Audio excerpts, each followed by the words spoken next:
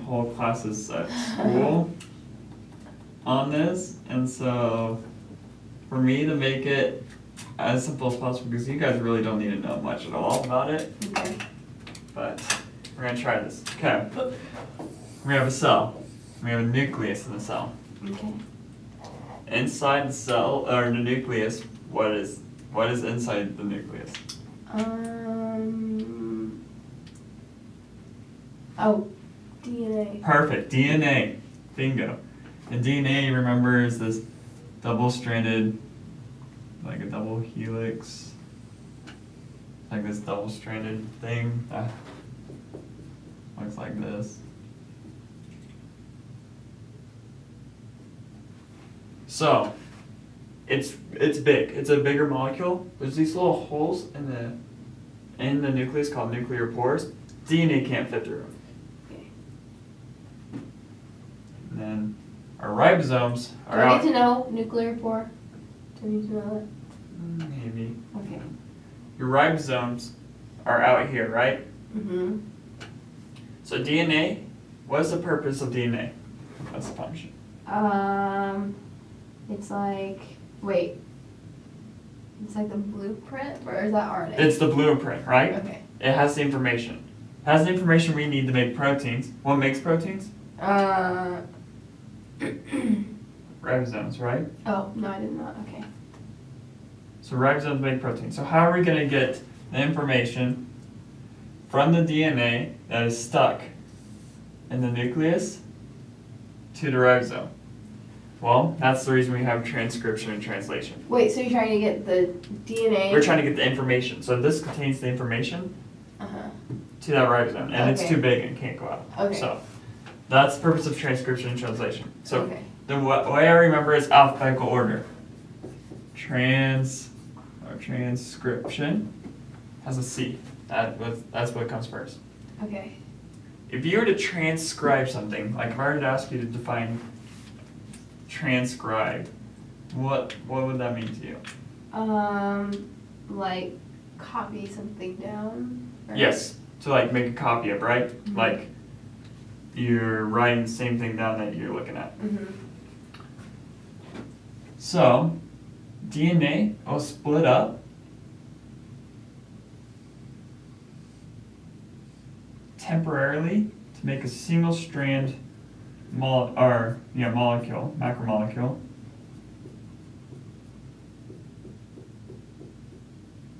Because RNA will come in and attach to make an exact copy of it, single strand, right? Oh, okay.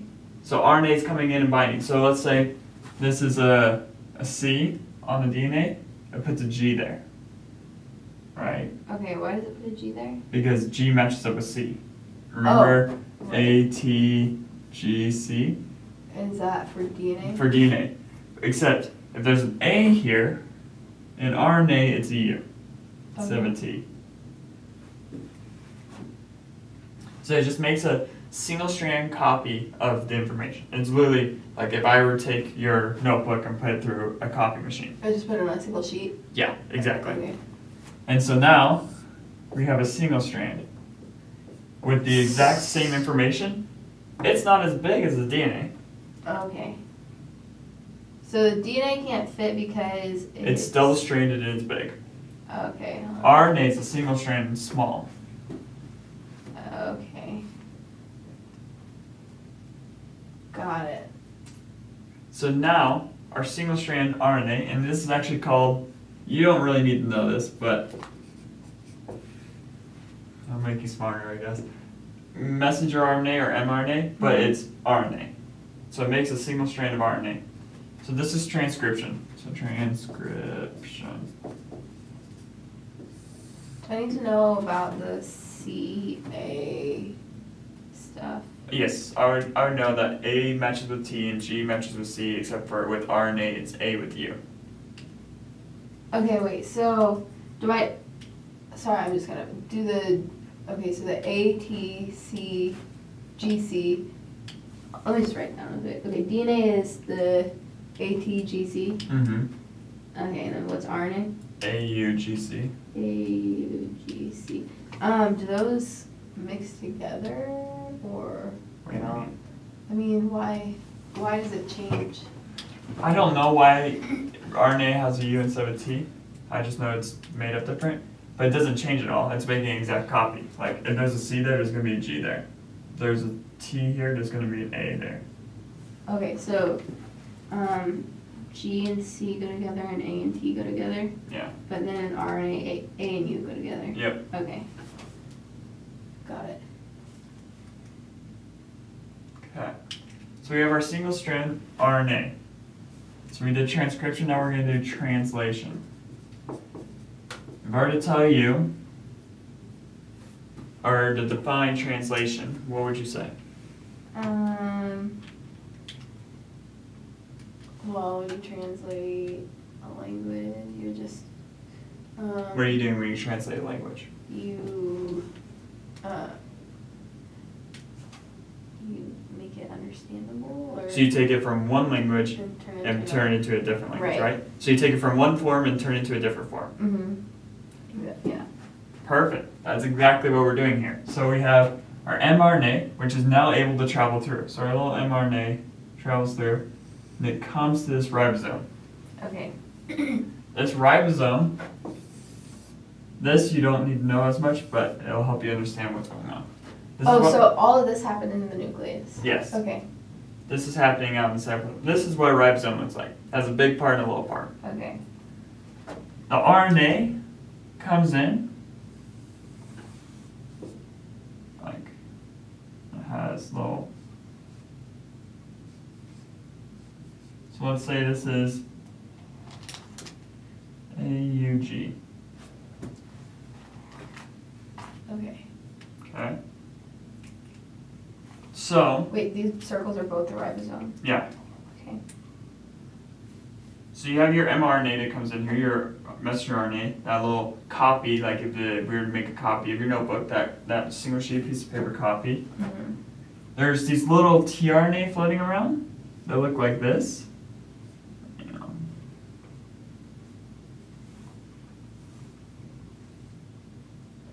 Okay, that's called tRNA, and T stands for transfer. Like I said, you don't really need to know that. Other than the thing you do need to know, so it reads this 3. The ribosome reads it in 3s. That's called codon. Okay. That little thing's called codon? Mm-hmm.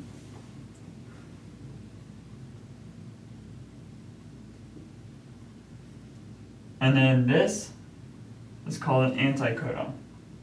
Okay. The tRNA is anticodon? Mm-hmm. So, let me describe this as if we were cooking. So I give, your grandma has a secret recipe for cookies. Okay. It's super valuable. It's like the most valuable recipe in your family. You go, Grandma, I really want this recipe for your cookies. Grandma goes, well, it's too valuable, but I'll make you a copy. I want to keep the original just because I don't want to lose that. So I'll make you a copy. Your grandma makes you a copy of the recipe. Mm-hmm. She then mails the recipe to you, so the copy of it. So you have the copy. You start reading the copy. You're the ribosome, and the RNA is the recipe. Okay. So you read it, and the first ingredient you read is sugar. Okay. You're gonna go to your pantry and your shelves, and you're gonna look around, and you're gonna until you find something that says sugar, and you go, this matches what I need. Exact same thing what the ribosome does. It reads this codon, and goes AUG. Okay, I need to find something that matches that. So it looks around it, looks for all these tRNA, and then goes, boom, I found one that matches. And so it even goes and brings it down and attaches it to it. Once you find what matches, like in your recipe, so you find the sugar, you're gonna add the sugar into a bowl, right? You're gonna put the sugar in. Uh-huh. Once it finds what matches, it's gonna add that amino acid to the bowl. So that little circle attaches, it goes there. And it keeps reading. Next ingredient. You look around, flour. Okay, fine. Okay, I put flour into the bowl. So that's the next amino acid. Okay, eggs. Okay, I'm gonna look around, find eggs. Oh, I found eggs. I'm gonna put eggs into the bowl. You keep doing that. You remember what the monomer or small molecule of proteins was? Give me a sec. Protein. No. Amino acids. Amino acids. You have amino acids, a chain of amino acids together, these little balls. So, amino acid. A chain of amino acids is? A protein. A protein. Bingo. Okay. So translation is reading the RNA to make a protein. Okay. Does that make sense how it does that? Reading.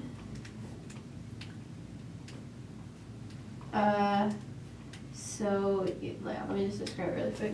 So, the mRNA comes through the nucleus to go to the ribosome, and then the ribosome has the codon and the... Reads the codons, yeah. So this section of 3, think of it as like a chapter, or... Wait, so this little thing isn't a codon? No, this isn't a codon, this is. Okay. The fact, like, 3 of the letters put together is a codon. Okay, so that little part, does that thing have a name? Does that need a name? No, Okay. it does, but no. Okay, so the ribosome reads the codon, and then it reads the anticodon And matches them. and matches them together, and then they, and then that little, is that amino acid Yep. on top of it? The amino acids get put together to Yep. make a protein. Exactly, but get put into the bowl because they read what it needs put in. Okay. Now the last step of this is very important. So you went from DNA to RNA to protein, right? Mm-hmm. That's a very basic way of writing, what we went through. Last thing that you need to write right here. Proteins make up who you are. Okay. Everything about you, pretty much, is made up of proteins.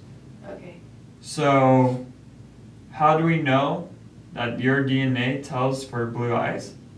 It goes back here. We get the copy of it. The copy goes to here, goes to the ribosome. The proteins are made to make your eyes blue. Mm-hmm. It's anything: hair, your skin, your height, your bones, your organs, your blood. Tons. There's proteins all over you. So literally, when we say it's the blueprint for your body, does that make sense now? Why DNA is the blueprint of Yeah. you? Yeah, because it just makes everything. Yeah, exactly. Okay. So that's transcription, translation. And like I said, the way I don't get mixed up is alphabetical order. It's C and L. Okay, so, it's changing the RNA to different, It's why is it reading called translation? because it's taking information of one source and converting it into a different. So it's reading RNA and changing it into a protein. Okay. Does that make sense? Just like I'm taking English into Spanish, English is a different form than Spanish.